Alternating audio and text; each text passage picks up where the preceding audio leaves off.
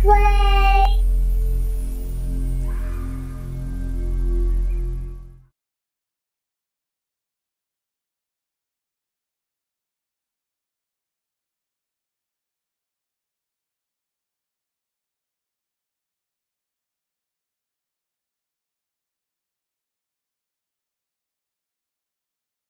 Like all objects in the Earth, an aircraft has weight, the force of gravity, which acts through the center of the aircraft in a vertical direction towards the center of the Earth.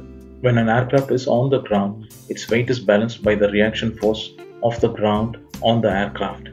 When the aircraft is up and flying, the weight of the aircraft is balanced by the lift force which is generated by the flow of air over the wings. When an aircraft moves through the air, it experiences an evil or a retarding force known as drag. This drag force will cause the aircraft to lose speed if not counteracted properly. In a steady, straight, and a level flight, the drag is balanced by the thrust produced by the engines. Aircraft accelerates when the thrust increases, aircraft decelerates when the drag increases, aircraft climbs up when the lift increases, and the aircraft climbs down when the weight increases. In conditions when lift is exactly balanced by weight and thrust is exactly balanced by drag, the aircraft is said to be in a state of equilibrium. At this condition, the aircraft will neither accelerate nor decelerate. The aircraft will continue flying at the same velocity and at the same direction unless the pilot or a gust of wind changes the situation. Gravity is a downward force acting on all bodies vertically towards the center of the Earth.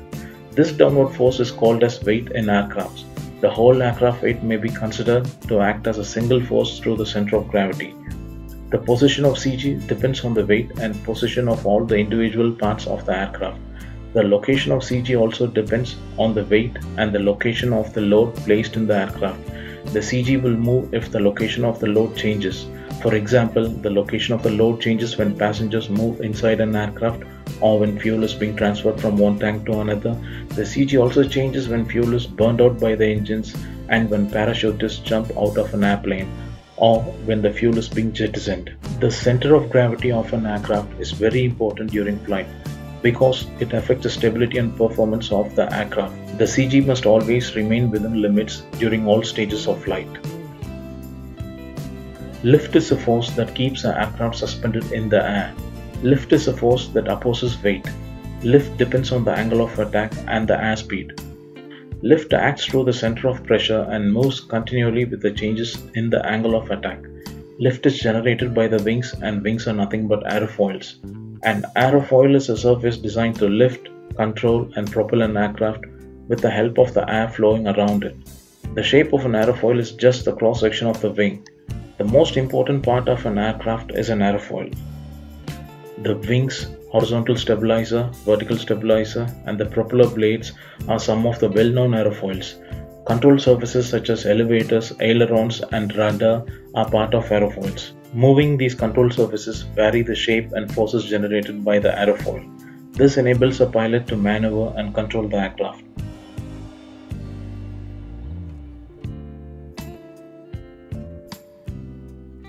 When an aircraft is airborne, all parts of an aircraft that are exposed to the airflow produces a positive as well as a negative aerodynamic force.